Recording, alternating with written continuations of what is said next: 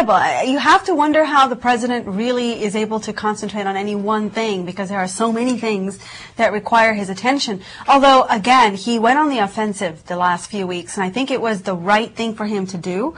I think, 15 months into his presidency, there's a lot of people looking for reasons to call his presidency a failed presidency. And I think there are three pieces of this that are key.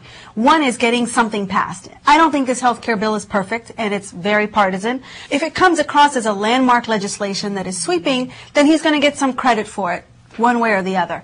Number two, I think he has to find a way to end the war. But fortunately for him, at least on the Iraq front, he's got troops coming home at the end of the year, which will make a big difference to people perceiving the war as coming to an end.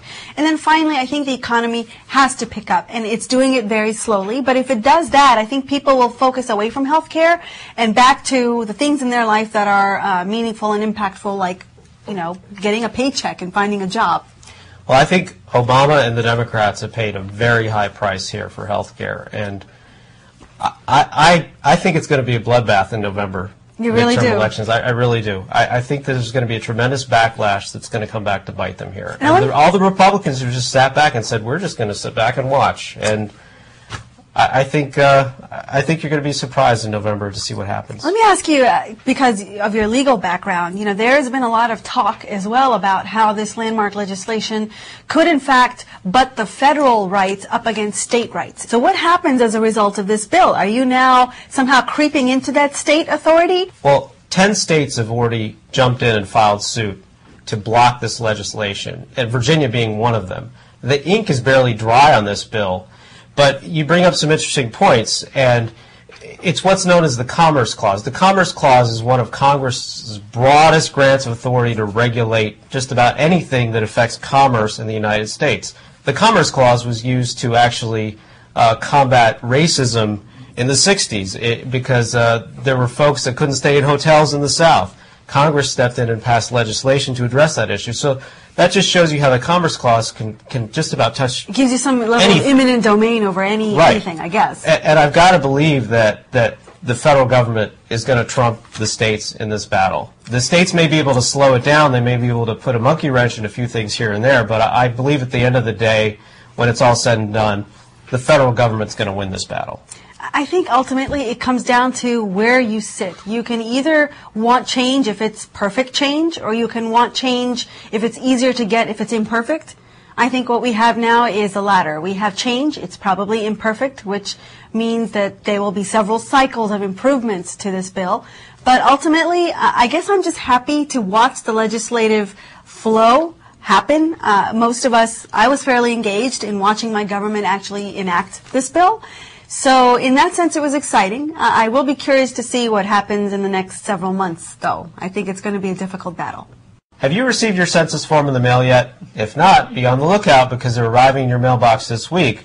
And there were a number of articles in the Post this week about what the census and what all this means and how can we digest all of this. And one of the great was from the Sunday Post, where this woman was actually looking at the census form 30 years ago and how she was trying to fill it out, and she really didn't know what box to pick because, there were just only a few choices back then, and now we have this multitude of choices, and we've gone the other extreme. We've gone to the other extreme, and if you still don't know where you fall within the race category, you can always check the other box and try to explain it. So what she wondered is, what if everybody, just as a joke, put that they were Polynesian? So all of a sudden, the U.S. is made up of 50% Polynesians.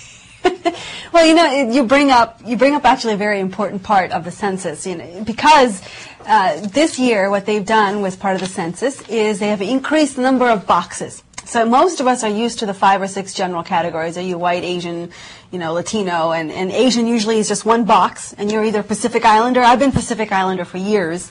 I think you have been too, because we just never had a box that said Indian, Asian Indian. Well, this year you'll find an Asian Indian box there. In fact, you'll find several, what I would say, granular classifications within what you might consider subsets or regional parts of the world. That said, you can check more than one.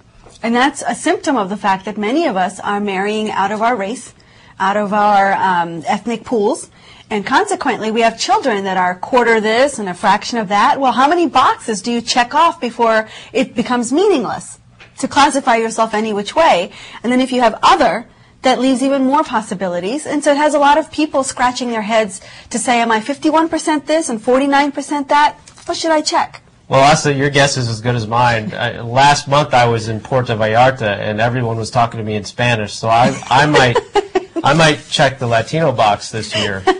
But you know, there are a lot of people out there who are anxious about the census. They have all this anxiety about providing this information to the Census Bureau, and I think that's ridiculous. I mean, you can put your name in Google and search it and see all the information that comes back about you that's out there already. Never mind that your life is splashed across Facebook and Twitter and like half a dozen social media forums. Right. We give our information up all the time. Every time that you swipe your credit card, you give up information.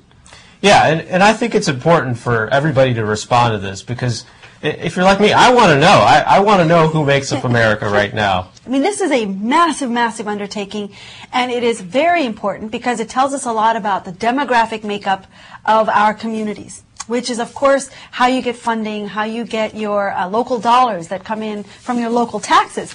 But, you know, it is creating legitimate fear as well, for two reasons. One, California in the year 2000 was actually one of the first states, the first state actually, where the white population went below 50% for the first time.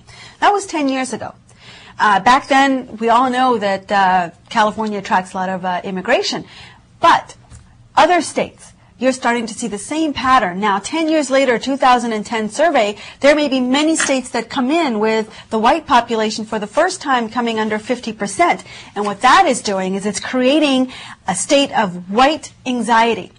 I'm serious, folks. This is an article in Time magazine about the white anxiety crisis, where America, especially white Americans, are feeling the heat. They're feeling like they are now the new minority in their own homeland, which is a significant shift. That's yet another reason why John Boehner wants to appear so tan everywhere. He wants to join in with the rest of us.